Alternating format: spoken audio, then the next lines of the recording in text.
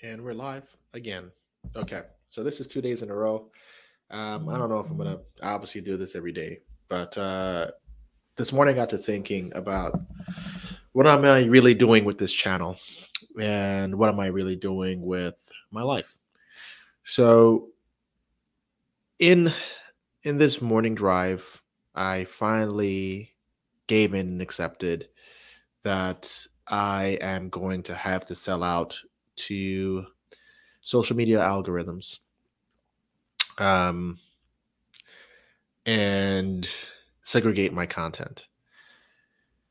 And here's the reason why. Okay. So when I first actually started creating content, actually, this is a little bit of a funny story. Not funny, but I've always wanted to create content ever since I was doing music production. I was in a music production company that me and my childhood friend started called Basement Productions, where we were making hip hop beats for hip hop artists.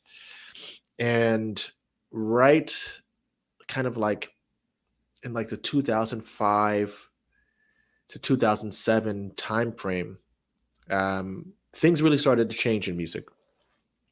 More like this is like kind of the post Napster file sharing world. That changed things a lot from how money was being made. But there were more and more programs coming out. I remember Reason was out. Reason was like a music production software. Fruity Loops, which really made it a lot simpler to sample and make hip hop music from a sampling perspective rather than having the MPCs, which were $2,000 at the time. You had this burned free software that you could make the same kind of music with. So everything changed with how music production was being made. And another thing that happened at that time, reasons, yeah, reason is dope. Um, so a lot of things that changed at the time where like the barrier to entry for hip hop production was for the most part equipment, right? Like the high end keyboards easily were $2,000. The sound racks were about 1,000 a pop for quality sounds. We're talking about again Korg, Yamaha, etc. Roland racks. They were all expensive. So if you wanted to have professional sounding music, you had to spend a lot of money. But at the time, I realized something that more and more people were creating, and I wanted to build a studio in Queens, New York, called Basement Productions. Well, we had Basement Productions, the company, but we wanted to build out a studio, and we were going to build out the studio to the basement of the building where my nursing agency was. So we never did that. You know, I'm not going to go into the politics of that business, but we weren't cohesive in vision for that business, and that's important. That's why I stress vision significantly for business founders. Anyway, let me fast forward a bit, but things started to change where there was a need. Like there were more people coming to market saying, "Hey, I want to record."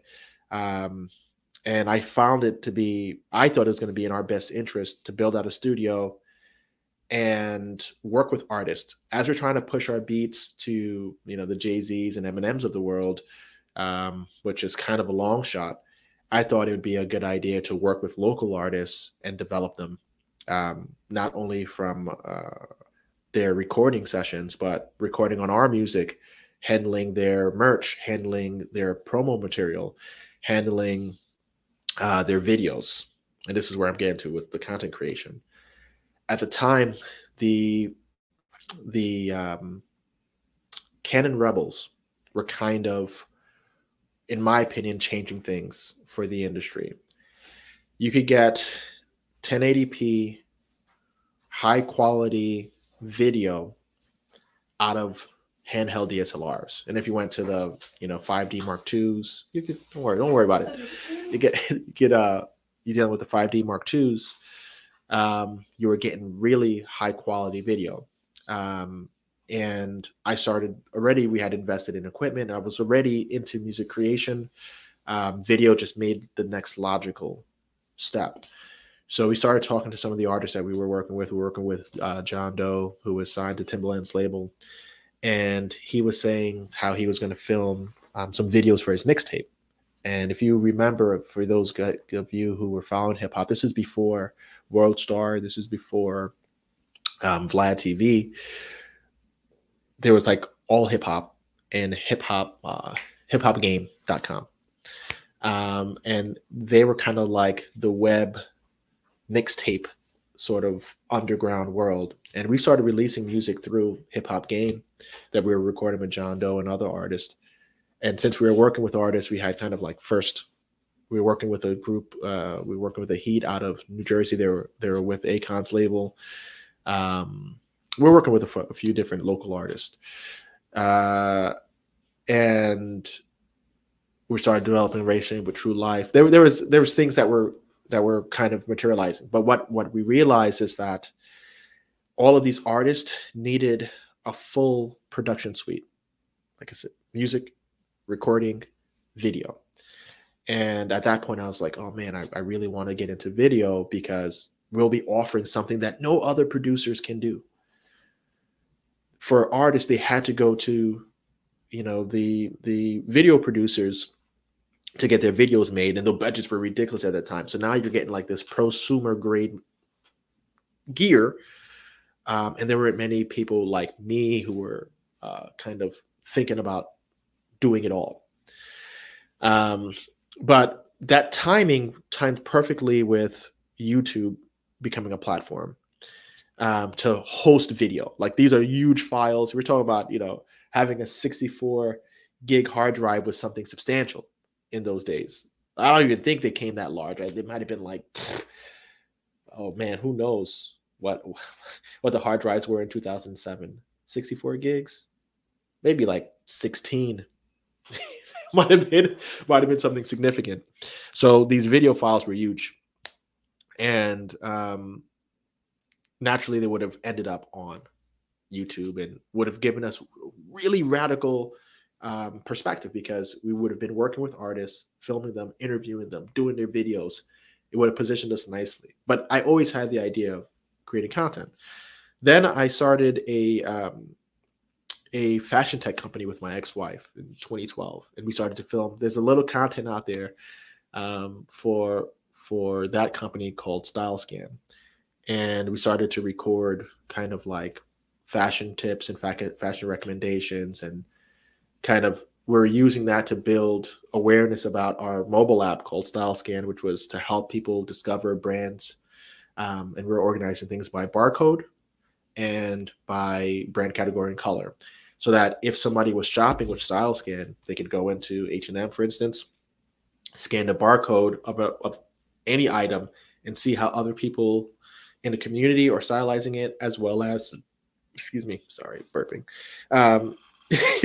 Just ignore me. How other people were styling it, so they could get styling tips. So that evolved into my cooking channel, Hook It Up, and then ENTP Life. Okay, so as an ENTP, I have a wide range of interest, as my short story just explained. Working in healthcare staffing, having a music production company that I want to do video on, to fashion tech company, to a cooking channel, to whatever the hell this channel is at this point. And because of that, ENTP Life became my place to just unload whatever I wanted to create. And what I realized, not what I realized, but what I've noticed over the years that I've been doing this, is that I have a few different audiences here in ENTP Life, and they're not necessarily into everything that I'm covering. You see this shout out to Queens. I feel that as an ENTP is tough. Hey bud, love the content. Thank you, Sebastian. Let me see what else is being said. Just so you know, this video isn't working.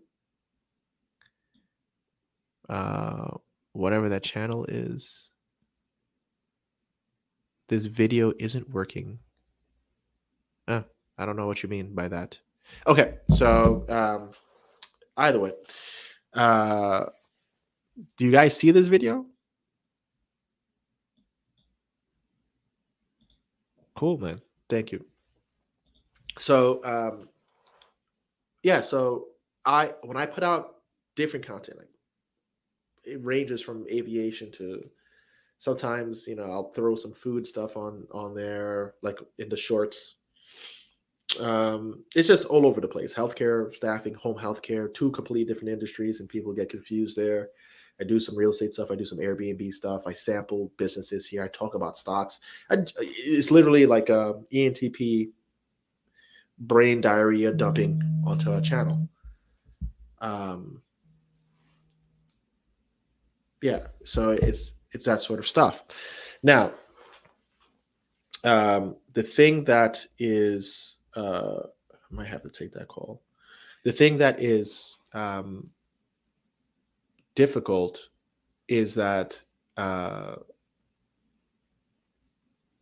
my information is too broad, and someone who comes for aviation may not necessarily be interested in coming for healthcare stuff. Someone who is interested in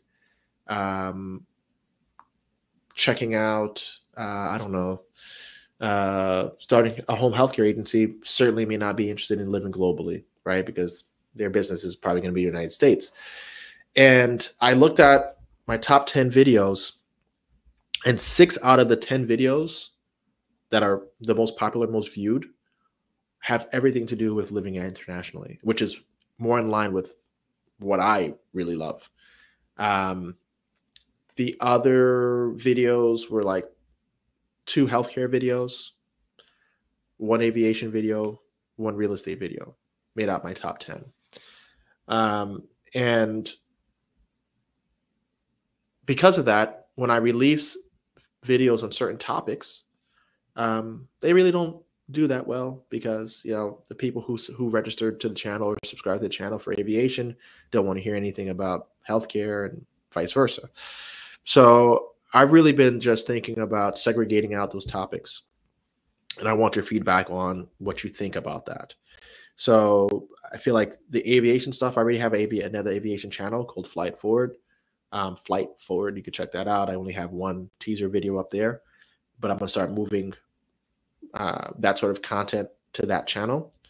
And then I'm launching another channel just for healthcare entrepreneurship called Passive Workforce. And all the healthcare stuff is going to kind of start moving there, because I feel like that's a clearly defined tranche. And then the global living, the living in Medellin, Italy videos, pursuing Airbnbs internationally, that sort of stuff I feel like lives in the same place, and I could keep here on ENTP Life since most of the people are here for that. And then I've been thinking about like some of the other business stuff. So the real estate investing, the Airbnb stuff, just the random business hacks, things that might make you money, stock trading, buying businesses, investing in businesses, starting a business from scratch that's not healthcare, just general business advice. Maybe parsing that out into 1 other channel, which in reality sounds like it may be a lot, but I'm making the content anyway. So, it's not going to be that much of a difference for me. And then I started to think, well, if I start to segregate out the content like this, where things are more focused, I know I could benefit from that, because the people will get more of the content that interested them in the first place. And most people outside of the ENTPs are interested in just 1 thing or 2 things. They don't really have that much breadth when it comes to their interest. They're not as varied as us. So that's what I'm thinking. And I wanted to know what you guys think about that. I'll still be making the same sort of content, but storing them on different channels, so that as people discover that content, they get exclusively that sort of content. And that's it. That's more or less what I'm thinking. So just quickly, if you guys can tell me what you guys are thinking about that, Um, is there any way I can connect with you as an ENTP? Sure. Uh, you can book consultations with me, like for mentoring sessions or whatever the case may be. There's usually a link down below, so just sign up for a consultation. My bad, it was working. Okay, cool. Do you do your yeah, I did my PPL in New York. Um, I went to two schools. First, I went to Academy of Aviation, um, and then I went to Global Aviation, both at KFRG, Farmingdale Airport. Um, I'm gonna do a video on how that was a disaster and a disaster of my own making, and why it cost me about $50,000 to get my PPL. So I think that'll make a good video on my new channel, Flight Forward. But yeah, I did my PPL in New York. I like your playlist. Awesome. I appreciate that. I think it would work better. Yeah, Marco, man. I think it worked better too. I just didn't want to. I just didn't want to end up. What I was afraid of was one video type doing well, and then being pigeonholed to that, because I know that's like hell for me. I want to just cover one topic endlessly. But I think what I've done over the past few years is I've tested a bunch of different topics. Um, and based on that, I see what people kind of gravitate towards, what they like, and what I bring to the table in a specific for a specific group of people. So now I can say, okay, these topics are topics that I have, some interest in. Like, for example, aviation. I love flying. Uh, I'm completely revamping my plane right now, which is why you haven't seen any flying deals. I've been down for 9 months. But I want to fly and show more of my kind of travels with aviation, right? So more storytelling than just look at my plane and that's it. No, no. I want to be able to tell good stories utilizing flight as one of the mediums or one of the ways to tell that story. But I'm not going to do 3 videos a week on that channel. I might do 1 video a month on that channel, just one really good one, or maybe 2 a month or whatever. One that's like the experience, and one that is like, okay, here's what you need to know about aviation from a learning perspective. But if I had to just do an aviation channel, I would feel trapped that I couldn't talk about anything else that I liked. So I think the better thing for me to do is have multiple channels where I could talk about the things that I like across those. Like, I miss my cooking channel, right? I hated only doing cooking on that channel, but I miss it. I was looking at it today and I was like, man, I've got a few new recipes that I would like to put out there, and I'm able to create better. So I would love to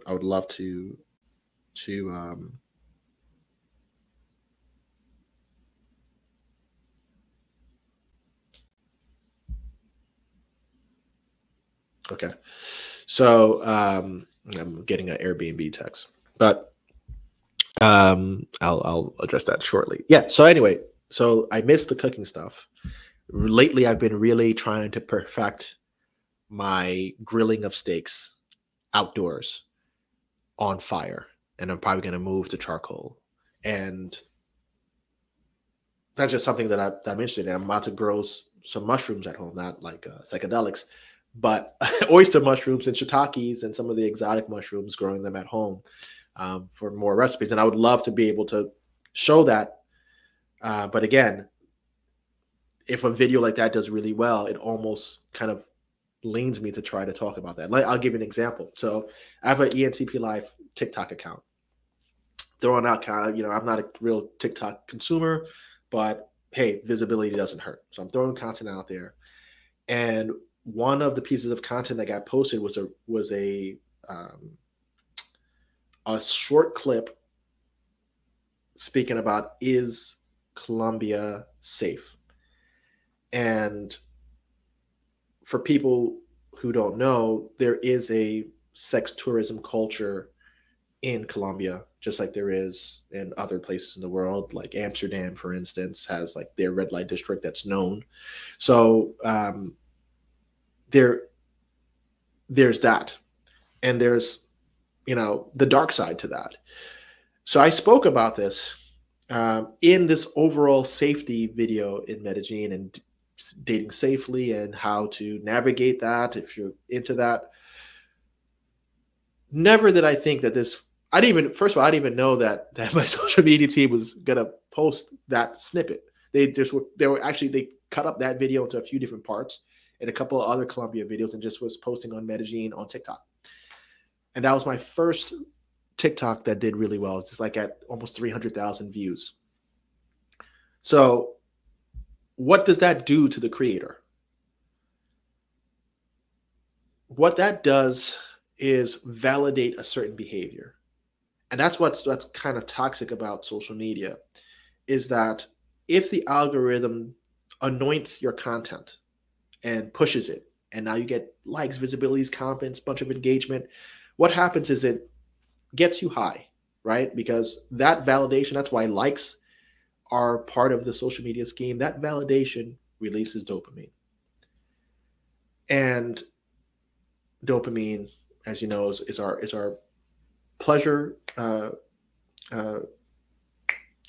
pleasure, like I'm drawing a blank, neurotransmitter, released, during sex, during eating foods, obviously during drug use at times, depending on what drug you're using. But dopamine is is a reinforcing neurotransmitter. So if you have this moment where you did a video and the public validates you in a major way, it almost makes you want to talk more about that or do more of that. That's why you got girls shaking their butts on TikTok and whatever the case may be, because they're getting all the likes, all the attention that they maybe never got from not doing that. And all of a sudden, hey, this is the direction that their life goes in because of that validation. Social media does that. And it might get you to start producing content that may not be true to who you are, because you're getting praise for creating that sort of content. You see that happen with a lot of the big YouTubers, that they might go on a certain rant that's controversial. All of a sudden that gets picked up, and now that becomes their brand, to be this character. And that's not, I never want to sell out in that way. So it makes more sense for me to say, okay, if there's an audience for something, and that's what they're looking for, and it aligns with me, then I could do more content for that particular audience, but not exclusively does that become my identity, because I'm a multifaceted person. I'm not just a pilot. I'm not just a real estate investor. I'm not just a healthcare business operator. I'm all these things. And I would like to speak on all those things. So I think it just makes sense to separate it out and not get pigeonholed into one particular brand, and be able to have multiple brands and multiple sides to who I am just on display in different areas. So if I get tired of one, I can take a break and I could be making more content that I like somewhere else. Marco and his wife are content creators as well. They've been documenting their journey around the world. They're what I would consider global citizens. I did a podcast with them. I haven't released it yet, but that's something that's coming to this channel specifically, is talking more about global living, doing podcasts with people who've decided to take that jump and say, F it, I'm gonna see the world and live in the world rather than stay in my job. So you want to check them out. I'm going to butcher this, and I apologize in advance because I know where to find them. But I believe it's Voyage or Voyages of the Santa Marias, because his last name is Santa Maria.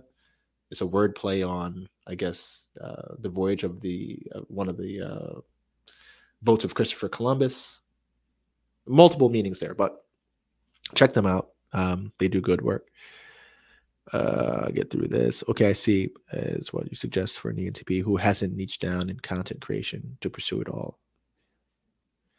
Um, yeah, I would say pursue it all, and on different avenues, because you're going to be able to kind of branch out. There's another ENTP I did something with called Melissa Talks, and she was talking about typology a lot, and she got tired of it, and she started doing interviews. Right? She was like, I need to talk to other ENTPs, other personality types, exchanging ideas. I can't just talk to the camera alone anymore. And she had to try something new. And she's probably going to get tired of that and think, man, how else can I change things? Thank you, Kenneth. Appreciate it. In different avenues, I'm not sure what you mean. I mean, I think ultimately, I think an ENTP should always do what they want to do.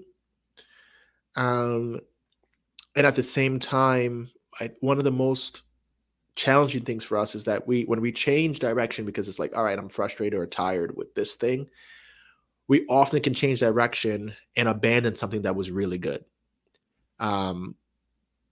Meaning we can up and close a business or stop pursuing a certain activity that's making us money to produce something that doesn't make us any money at all, just because we're not interested in the thing that makes us money anymore, right? And this money is not enough of a motivator to keep us interested. So, but it's obviously stupid to throw away a business that's making you money, right? So what I advise the ENTPs is that as they spent time and energy building things, don't let them just fall into disrepair.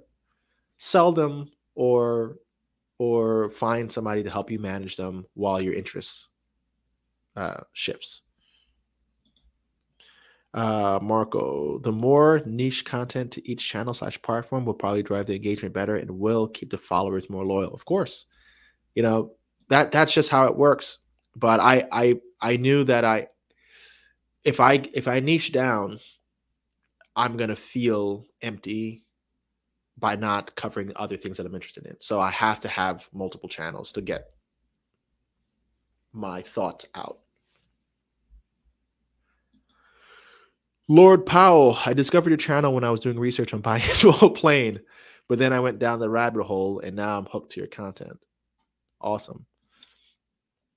I think the risk is the splitting. I think the risk in splitting that content is the content might get too thin. If some channel only has a few videos, might not be worth a whole channel. That's a possibility. But there's some channels that don't put out content, a lot of content, but what they put out is dope when they put it out. So I think if like, and one telltale sign of that is you had a channel, you put out a video, that video does really well, people subscribe, they don't see your video for a while, you don't create anything for a while. A month later, when they've potentially forgotten you, you put out a new video, and of course YouTube is going to push that video first to people who were engaged by your content, and they push it more when you've been inactive a while to kind of help promote you and get you more interested. Boom, that gets pushed out to everybody. If the first video was really good and the second video was really good, and out of your 10,000 subscribers that came from video number 1, 8,000 of them watched video number 2, that is really good, right? It shows that the content is desired by this population in mass. If I did an aviation video that does really well, I get a bunch of subscribers from that, and then the next 4 videos I put out are global living, healthcare staffing, real estate, Airbnb, and they're getting alerts to these things that they are not even interested in, that hurts how YouTube distributes my content, because it's like, oh, this is just not interesting. It doesn't know what the subject matter is. It just knows the thumbnails are getting clicked when it's presented, and people who watched before are not watching this. Not good. Bad topic. Buried. So Um, I don't think thin is bad. Just to rebut that, I think thin is bad if the material is flaky. If the material's quality, not just visually, but what people get from it, they feel something, they learn something significant. It's not a bad thing. Do you have any courses on how to start and grow a business in Colombia? I'd love the insights and wouldn't mind paying for it. I've been thinking about it. I was talking to my executive assistant yesterday about formalizing the process of going from the United States to Colombia to get the visa and to start the business, the whole thing, just so we could consult on that. So probably coming soon. Depends if I get more, like the way that I create courses or do deeper dives on topics is that I first will test out the topic, just present it. And if people like the topic and are asking questions, when I see uh, what their needs are and what their pain points are, if I see that it's consistent, then I will create something. So that's exactly how the healthcare staffing thing started. I did some videos on healthcare staffing. People asked me, how do you start? How do you start? How do you start? How do you start? How do you start? What do you do? Can you help me? And I was proof enough that that's where I should go. So it's almost like I have to test it first. But if more people like you are interested in that, yeah, I will, something like that will come out. Whether it's a course or a service, just a direct will assist you and get it done. I don't know yet, but I've gotten asked that question a few times between people looking to relocate to Brazil and people relocating to Colombia, and I see that anybody who's interested in moving internationally, that's one of their top thoughts. Like, how do I start a business there? How do I get settled there? How do I? And I think there is opportunity there for me to monetize that and to help people at the same time. Okay, the crossover has benefits too. I got interested in global living, but don't like flying. But I might watch because of your personality and story. Okay. Yeah, I think there's ways for me to kind of tease some of the other things. Like I can do a video about living in the Bahamas, but fly my plane to the Bahamas and some of the other islands, right? Where I could kind of show those different interests, talk about it for like a minute or so, and then kind of focus on the main subject matter, which is global living. And then it pays off for people. And when people have questions about aviation, you could say, oh, I have another channel on that. And they could do their deep diving there. So that's kind of how I'm thinking about handling it. You are a Renaissance man. At first blush, I am afraid I might miss something really good like racism in Italy, which appeared in international real estate.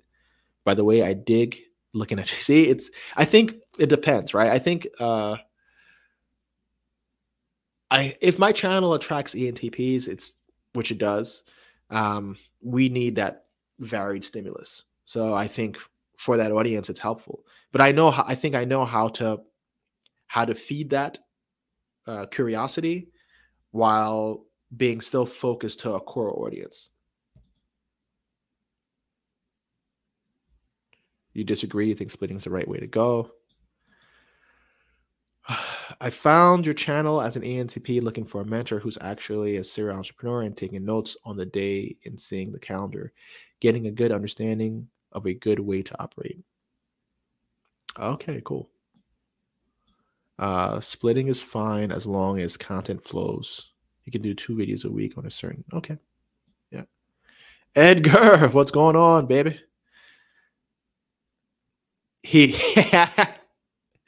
Yeah, of course.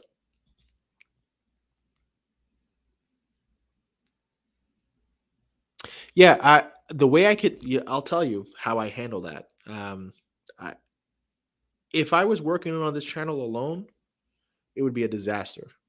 Um, because I wouldn't get things edited on time. I wouldn't do anything on time. It's a trouble point for me. But I work with a really good team that they are organized. and they can keep me on track. And what I'll do, I'll record like 8 videos in a weekend. Like this weekend, I think I did 10 videos to carry me for the next 10 weeks. And then I did maybe like 25 TikToks. I'll just crush work, and then that's it. And then the rest of the team can deal with the thumbnail planning, the cleaning up of the video, editing, release schedule, etc.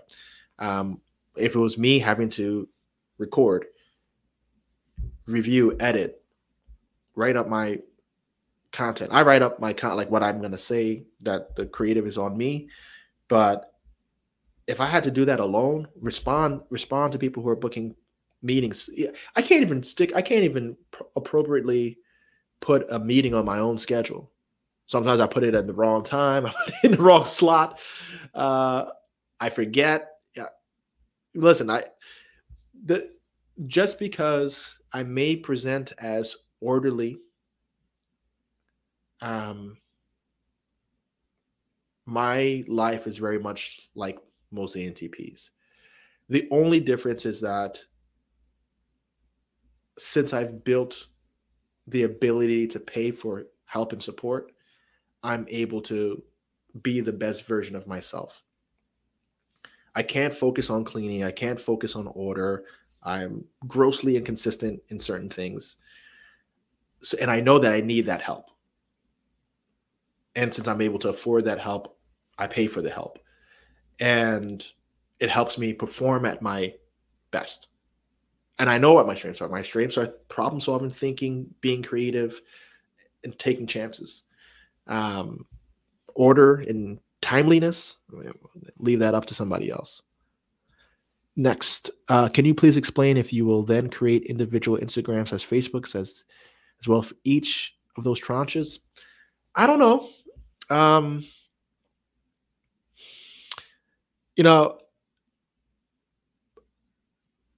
I would probably say yes, I will eventually do that. But I would probably have the most intimate relationship with ENTP life as far as like having direct touch and feel with the audience. Because the more channels, the more views, the more interactions, it becomes a lot. And I don't necessarily like, I don't want to be going through 4 or 5 Instagram accounts to see what the message is. Nah, man, I'm not doing that. So I think it's going to be worth it to present the content in those other places. Like the visibility is important, but the management certainly won't be me. I could promise you that. I'm no expert, but I think different series can work. But let me tell you what happens.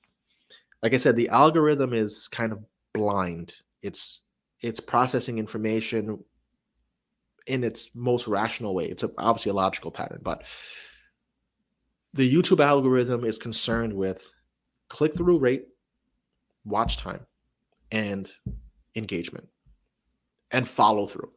That's like the hallmark of what makes a good YouTube video to the algorithm.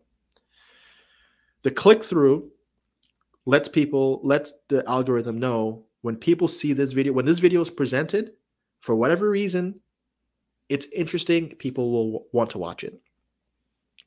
The watch time is important to them for 2 reasons, because watch time is the indicator that this is interesting content. People are not skipping, they're glued to the content and they're consuming. Watch time is also important because if the video is long enough and it's that engaging, what ends up happening is they could stuff another ad in the middle and make money off of you watching. Engagement, comments, likes, sharing particularly lets the algorithm again know, wow, this is really interesting. It's moved people enough for them to say something in response and reaction to the video. It's moved them enough to like or dislike. it's moved them enough to take it further and share it with somebody else because other people need to see this. Okay. I think sharing is probably one of the best indicators of this is awesome, because it not only does it show that people are interested in other people seeing it, but it shows it pulls people into into a experience with YouTube. Again, potential to share, sow an ad, get somebody engaged, get somebody to create an account, those sort of things. So sharing is important. And finally, if people go on to watch more about your content or someone else's content, you've allowed them to repeat that process again, showing ads, keeping people engaged and on their platform. So the reason why having multiple series within one channel that are different topics can be dangerous is that if somebody clicked on my thumbnail because it was a cheap airplane and they're interested in aviation, and the next video that I display is pasta in Sicily, right? Let me get that focus back on. Hello. There we go. Yeah. So it's pasta in Sicily and it's just food. And this person is, I don't know, or a steak and they're a vegan pilot. They're not going to watch that video because it has nothing to do with aviation. And they definitely aren't interested in meat. The algorithm says this juicy, delicious looking steak. I don't know what this picture is, but for whatever reason, the people who watched the last video and the subscribers are not clicking this thing. Why? We don't know. Show it less because we want to only show people what they're actually interested in. And that's the problem with the varied topics. Even though you put it in its own playlist, in its own lane, when it's presented for the first 24 hours, because in that first 24 hours post-release, the algorithm is testing how does your video do amongst your audience? How does it do amongst strangers who've never interacted with your content? Because if it does well within your audience, they'll show it to more of your audience and they'll start to test it to strangers. Now, if they present the same thumbnail, the same video to strangers, does it make them click? Right? Does it have keywords that this stranger might have just demonstrated interest in before? If yes, they'll show it to them. And do they click because what they see is interesting to them? If they do click, they push it even further. Do we show this to viewers who aren't interested in any of these topics? And do they click? Because now you just piqued their interest. Like, what? I've never seen anything on aviation in my life, but a $35,000 plane is interesting. I need to see what the hell's going on here. They'll show it to someone who's completely outside of the ecosystem of cheap planes, planes in general, aviation, because it's getting clicks.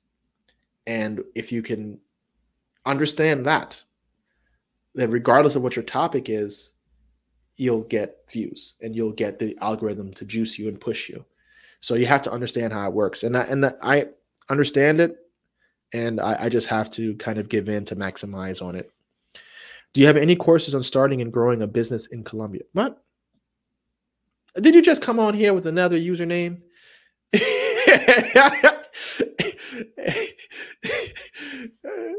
All right. If you're the same person, great. If you're not, great. But I don't have anything yet. But I'm thinking about it. I'm going through a similar path with my varied interest. I have a residential real estate construction / flipping company, a sauna / cold plunge experience company. Cool. And what's wrong with that? He'll reach more than enough audience in different places. It'd be worth doing. Okay. I'm interested in building a marketing agency out there, but would love some insight and wouldn't mind paying for it. Well, you could book a consultation. We could talk through it, but I don't have a structured course. Jesus, there's a lot of comments here. Facts, bro. Okay, I'm gonna just look for a question, and then I'm gonna get out of here. Voyage of the Santa Marias. Okay, that's what Marco's channel is. Caroline, is it cool to have multiple businesses if one doesn't do well this month and the other is there to back you up? yes and no. Uh, Having that diversification of businesses can kind of hedge against seasonality, let's just say.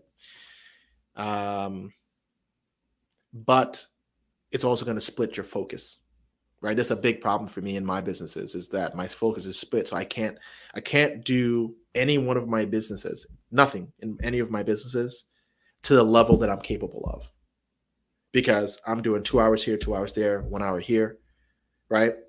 If I were to just drill down and do 12 hours a day, 7 days a week, which I work about that much in just one area, it's like bench pressing all day.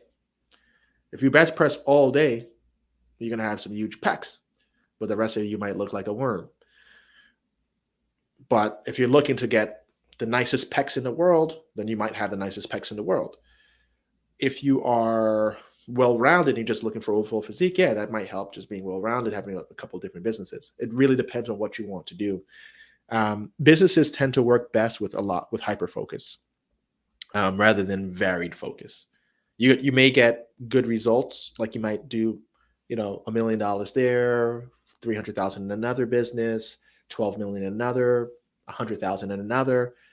And if you focus on any one of those businesses, they might have been a $50 million business if you just focused on one, rather than having a varied portfolio of 50 million in revenue, for example. I hope that answered that question. Thank you so much. You're welcome. Would love to hear your thoughts on opportunities in Brazil. Which cities are you liking for real estate investment?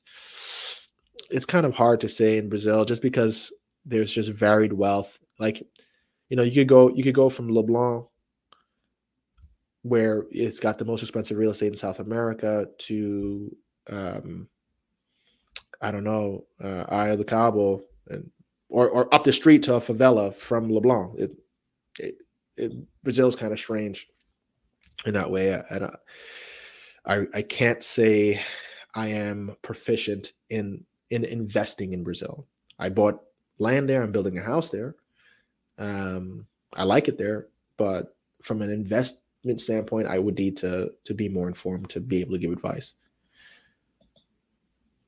What type of work did you do before all this, and when was your turning point when you made the decision to quit what you were doing? I haven't quit.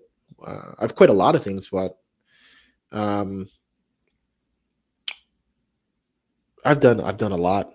Right now, my predominant money makers are healthcare and home healthcare and real estate investing. And now number 3 is kind of consulting. Is that correct? Yeah. Number 3 is consulting. And number 4 would probably be stock trading and investing. Yeah. So it's not that I stopped doing anything. I stopped working as an X-ray technologist, like my profession that I trained for in college, in like 2012 or 13, somewhere around that era. Just because through my businesses, I was doing well enough to feel comfortable not having a job. And one doctor kind of said something to me that made me realize, like, what the hell am I doing?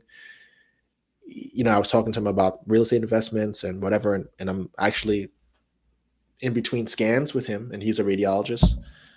And he was like, if you got all these businesses and all, you're making this money here and there, why are you doing this?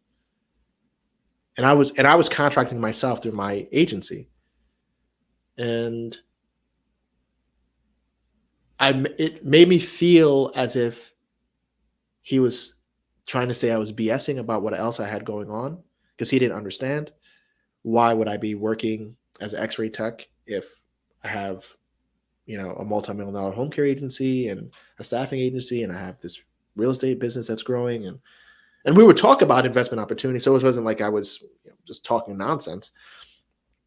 But it made me feel some kind of way, and I was like, you know what, this guy's right, man. I think I'm done, and that was that. But for me, it's always been about financial security. So if I feel secure that I'm able to provide for my well-being, for my life, for my family, and get the things that I want out of life, then I'm willing to change and redirect at any time. I need to always guarantee that, so I can feel at peace in whatever else that I'm doing, especially if it's something that's losing money. Like, think about, my revenue on YouTube is only $1,000 a month. So think about what that would be like, right? Like, I can't survive if I just was a YouTube creator and that's it. I couldn't survive on $1,000 a month. Like, not with my family. Even if I was in Colombia full time, $1,000 a month. Like, families do it, but I wouldn't have the lifestyle that I want on $1,000 a month, and I would be responsible for doing my own editing, doing everything. Like, I'd have no budget for that. So I think, if you're gonna pivot away from something that you don't like to do that's making you money, then you better figure out how to make your money tree, either by investing in something that is going to make you money, regardless of if it has your attention or not, or do things that you really enjoy that are going to make you equal money or more money. Is there a way to stay in Colombia longer than 6 months without a work or student visa? You could get an investor's visa. You're going to need a visa more than 6 months, or you can stay illegally. Right? There's always that option. I'm an engineer in New York City, and I'm ready to pack it up and head to Germany and pursue my passion. What's slowing you down? Hi, I'm from Texas. I opened a home healthcare agency and got Medicaid certified. Awesome. I am now thinking of selling. But watching you continues to motivate me to keep going on. I'm thinking about selling too. Why are you thinking about selling, Angelica?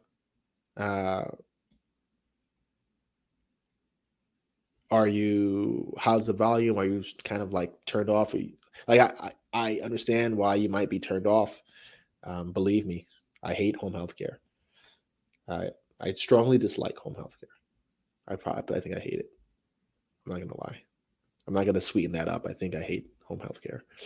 Not caring for the patients. That part I don't mind so much. I hate the bureaucracy of it. I hate the regulations. I hate that you're constantly at the mercy of reimbursement rate changes and wage changes and all the paperwork and all the BS. It feels like everybody got their hand in your pocket. It's awful, man. Okay. Oh, so wow, as an ENTP, you really need to take notes on team building. Yeah, for sure. You need to take notes on team building. You need to be self-aware, and you need to kind of build out your flaws, right? Because we're good at that. Like we could look at a system and say where the problems are. You have to apply that lens on yourself and say, I'm disorganized. I lack focus. I can be verbally abrasive. I argue with people too much, whatever. Spend too much time consuming content, all those things. And you could say, all right, well, let me design what I need to protect me from my own pitfall.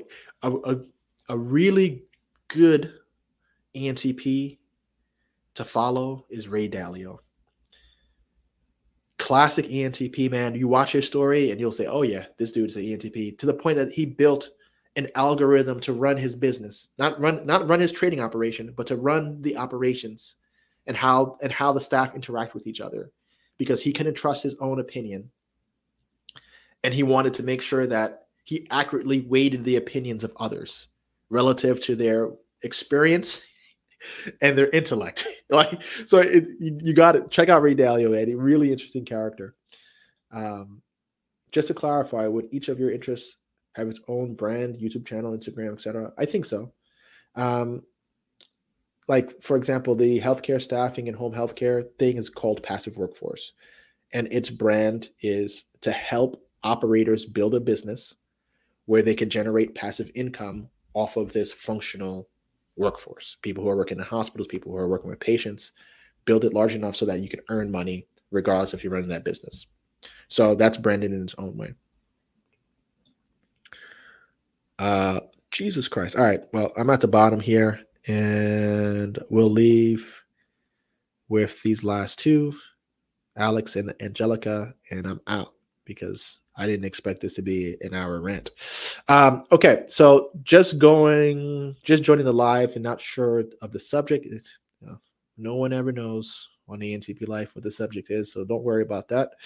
But I want to share that I was drawn to your videos and subscribed because of your positive attitude. Your genuine nature is so apparent. All the best. Thank you very much, Alexi. I appreciate that feedback, and I'll continue to be so. The video was just talking about my varied interest and how I'm going to have to segregate the content from ENTP Life onto other channels.